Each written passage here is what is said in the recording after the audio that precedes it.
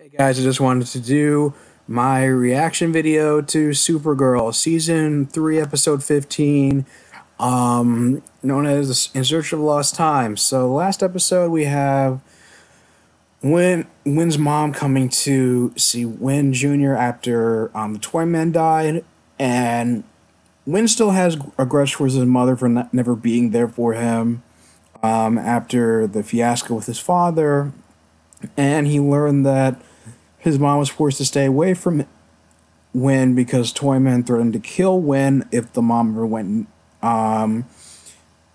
near him, especially in the event of his death, which he was still had fulfillment. He still tried to have carry out from a protege he trained while he was in prison, but both of them got out of the whole situation alive thanks to Supergirl and company, and the two were able to reconcile. And another thing is that you also learn that Lena is keeping Sam in this laboratory and studying her when of course it was real that she did realize that Sam and Raynor one and the same, and she's trying to just figure out how to help her with her condition basically and find some kind of cure for her. And we can only hope. So it depends on, if everybody else is going to find out about it or not.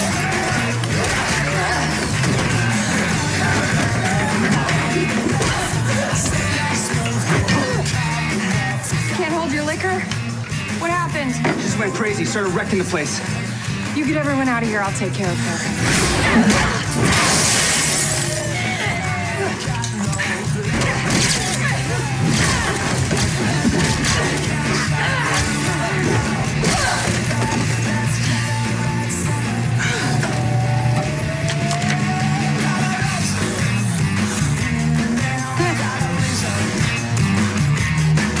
Okay.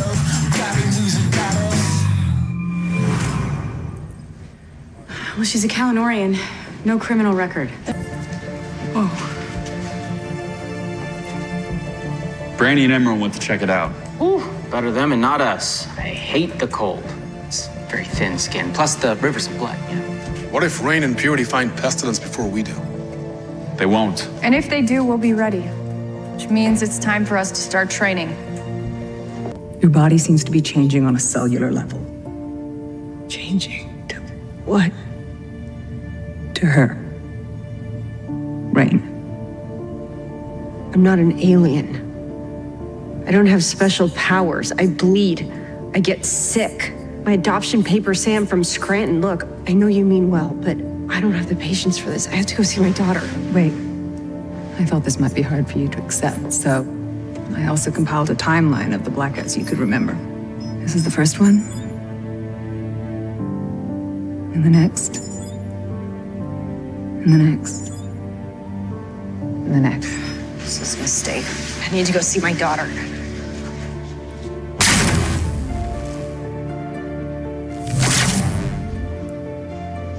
Lena. Completely separate entity. When she takes over, you lose all awareness, all control. Your DNA rewrites itself. Please, Sam, understand that I would not tell you this if I wasn't sure. So this is what I get for asking for your help. What's that supposed to mean? You ask an oncologist, they'll see cancer. You ask a surgeon, they'll cut you open.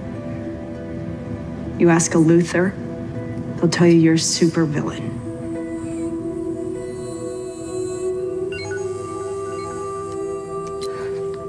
What? Just tell him I'll call him back, okay? It's just like old times, huh? Training again? Except I basically had to twist your arm to train. You had no interest in being a hero. Now. We've come a long way. You ready? I was born ready.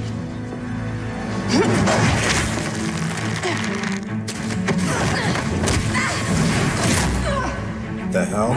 She's not gonna use her feet. Use yours. Can my cape even do that? Yeah. I did not know that. Yeah, I won't either for another 1,000 years. We studied your cape to make mine. It's a Kryptonian metamaterial. Smart cloth. Show me.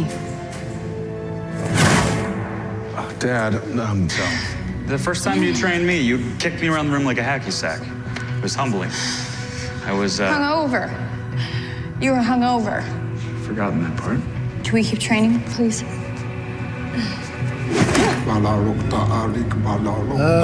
Because I programmed the system. I input every perimeter, every radiation marker to trace them. So yeah, I think that makes me the expert. Throw the punch. Maybe we should take a Throw break. it.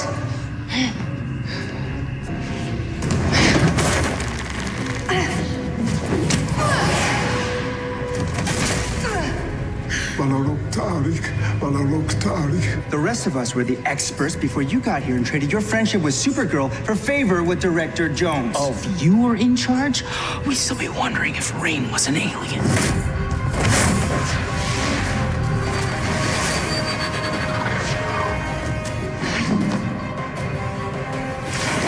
Now!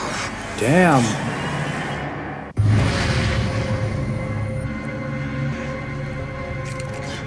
Really, coward? Have you ever even held a gun before? I'm holding one now. Hey! Knock it off! Knock it off! I am always cleaning up your messes. Get out of my face! Hey, break it up! Come on! Off of him!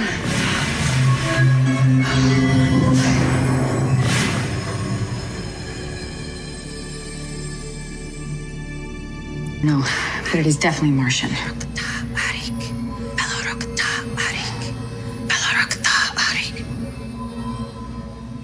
I just want to go home. Lena. The hell?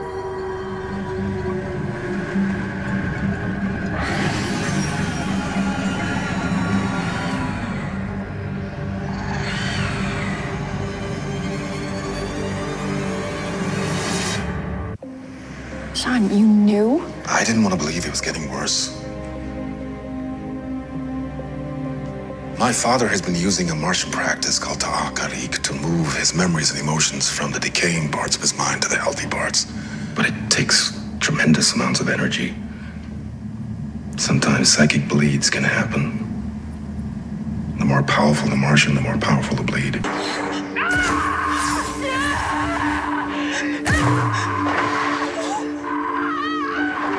Oh my God, stop! I needed you to see it for yourself.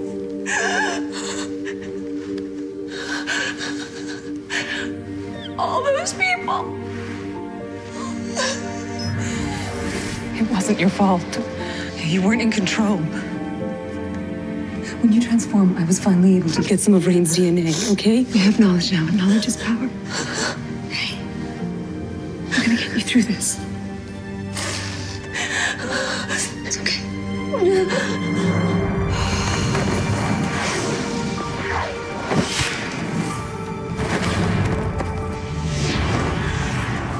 Oh my god. Are we really doing this?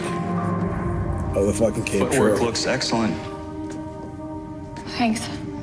So you punched me. Yeah. Who would cage me?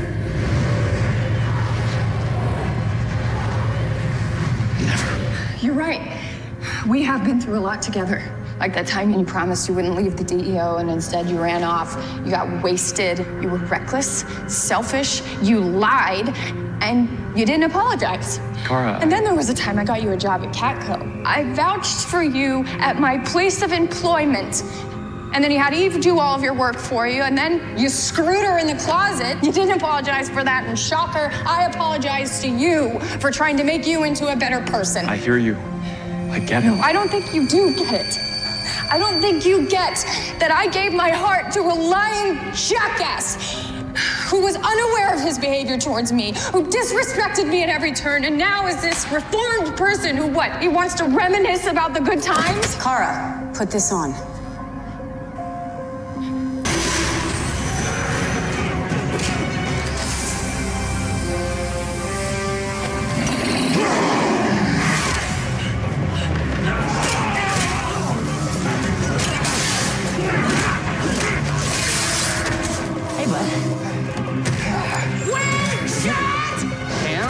HR? Oh, okay.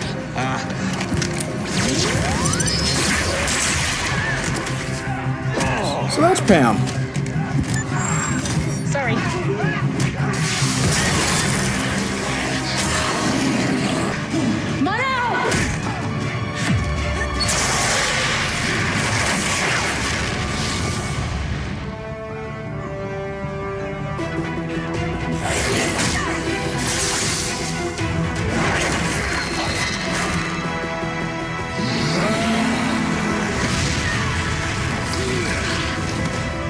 This got less goofy.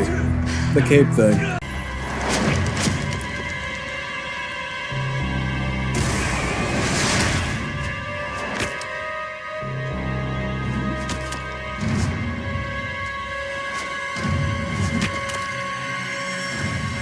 Pestilence.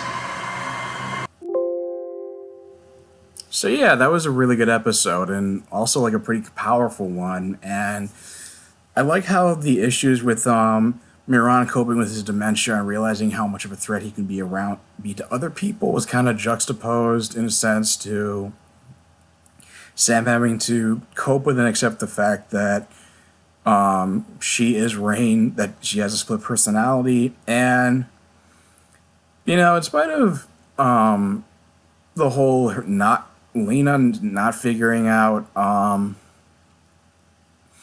Kara and Supergirl are one and the same. I mean, it's nice that she's a Luther. She's intelligent. She was doing the studies and was able to determine, put two and two together that her friend and CFO was not only Rain, but is also like showing like an incredible level of compassion and realizing that she's not in control of her actions and that she's trying to find a cure for it, and she didn't want to accept the fact that she's not like murdering all these people and also the fact that the fact that she could actually do this to Ruby at like any time. And you also it's also nice to provide a perspective of what her blackouts look like to her. Like she goes into this like dream-like trance and this. And she saw the footage of her using, her different powers now, and I feel like apparently Ruby was enough of a trigger to trigger for her to undergo the transformation. It kind of doesn't bode well for how whether if she's really going to survive survive like the remainder of the season, and that may be a determining factor, and Ruby's going to play a key role. Like I guess her own fate is going to determine whether they're able to reason with Rain, or is she somebody they're going to have to like subdue or kill, put in the Phantom Zone. Like who knows. Again, I said they're kind of furthering that storyline along a little bit. We're getting nuggets about pestilence and like the impact that they're gonna that world killer is gonna have in present day and what it could do in the future. And I guess maybe the reason why they didn't put too much focus on it or like give it like too many nuggets of information about it. I guess because the writers were worried about the season being having too many plot threads or being overplotted like season 2 was. And speaking of season 2, the whole Kara and Mon-El exchange and Kara just like on opening up on like all of her bottled up feelings, and like I said, it it was a couple that had like some really good chemistry, but at the same time it wasn't built on a healthy foundation. And even the writers are finally acknowledging that they didn't do it on a healthy foundation, because at Comic-Con they were talking about how they wanted Mon-El to be somebody that Kara could fix and then date as a reward, which is really not is really kind of one-sided. And they talk about I don't know if it was like 100%. I mean, I don't know if it was like 100%. I don't know, just from my recollection of season 2, I don't know if it was 100% true about him never apologizing for his behavior, but he didn't always apologize for he never always apologized for his behavior. And yeah, it was just, I mean, it wasn't like the most, I guess it was a kind of acknowledgement to critics of Caramel that it wasn't the most, it didn't have like the most solid, healthiest foundation. And I don't know, I like that whole scene they had between them about, no more no more apologies. And, but it's still, you can tell like Monel's still come a long way from, being kind of the chauvinistic playboy he used to be. He's like, it's pretty much gone. He's become more like heroic figure, whether, depending on whether people acknowledge that or not. And then like I said, like the whole, like, they had some like really good, powerful scenes with, David Harewood and Kyler and, Elizabeth Noyes talking about dealing with his, about, Miran's dementia and how, it's hard for John because he doesn't want to, he's slowly losing his father. And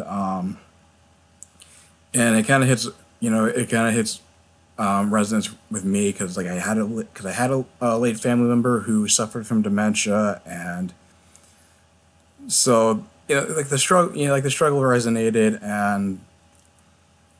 And also the fact that, you can tell like John was just venting, where he was just beating the crap out of that white Martian over his whole frustration. And then that whole scene at the end where Miran apologizing for not wanting to acknowledge his conditions and realizing he's going to put everybody in danger. And then, props to Odette Annabelle for her performance, and having to deal with, and basically having to deal with this whole, this whole like Jekyll and Hyde situation he has going on with Rain. I mean, eventually, so I feel like it's only going to be like a matter of time. Obviously, probably within the next couple of episodes that the rest of the cast are going to find out what's going on.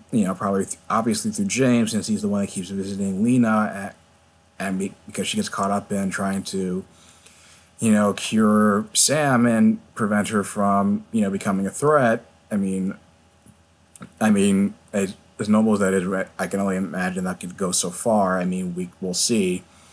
And then you also have to worry about, if not, the other two world killers that are still out there, Purity and Pestilence, and what role they're going to play. And besides probably breaking Sam out of, Sam out of the facility. I feel like Pestilence might be the one who puts Ruby in danger and maybe acts like a trigger to sort of like Sam succumb to her alter ego, but we'll see. But anyway, a really solid episode. What do you guys think? Leave your thoughts in the comments down below. If you like this video, like, share, and subscribe, and I'll talk to you guys soon. Take care.